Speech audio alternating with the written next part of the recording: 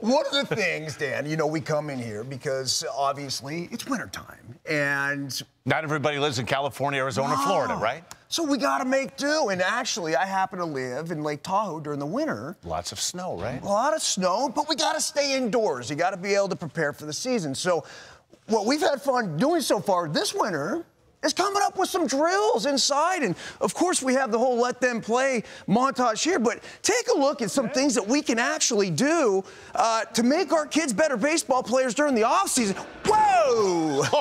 Oh, man. Look at your little guy. He's like hanging on to a squash. It's a little aggressive. Okay. We call that the scalp drill. Okay. Just in case it happens to... Good name for the drill. Yeah, go ahead and give him a clean shave up there. But here's the thing. You give it to him enough times, and I realize it looks like it is a little bit aggressive, but they get better at it. And go ahead and run this one right here because I had the little Bam Bam Biscuit and Look Ty. at this. Dude, this is Ty Gloss. Look out for him in a few years. I'm not kidding. Look at the reaction of this right here.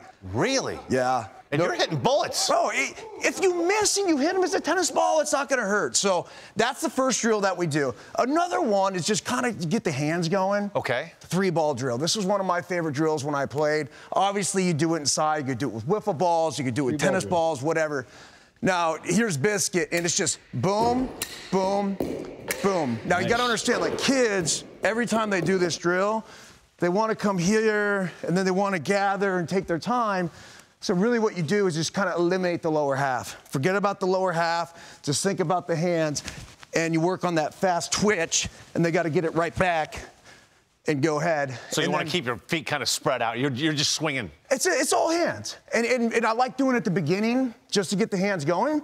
Now, same concept, too, with the tennis ball. This was essentially how I learned how to play baseball, where my neighbor came over. He's like 4 or 5 years older, and he used to practice his pitching. He was the best pitcher in Little League. Practice his pitching against me and throws balls as hard as he could.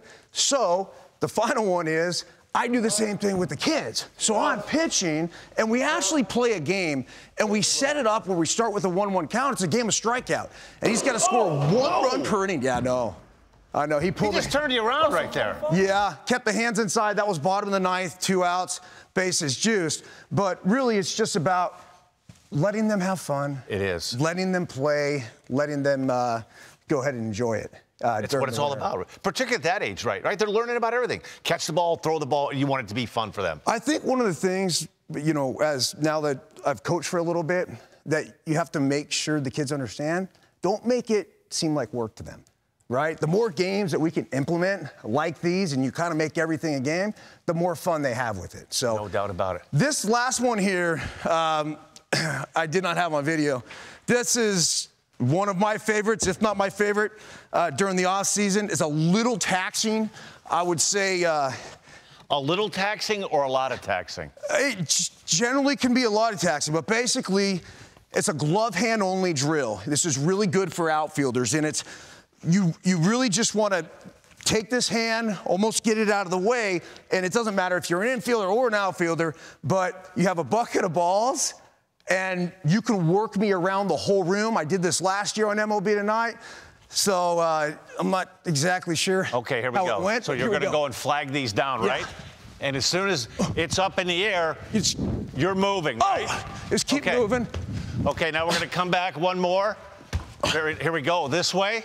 I'm going to work you some more that way, and I'm going to work you back the other way. Now I got to get... This is good, Zach. Yeah, you got to keep going.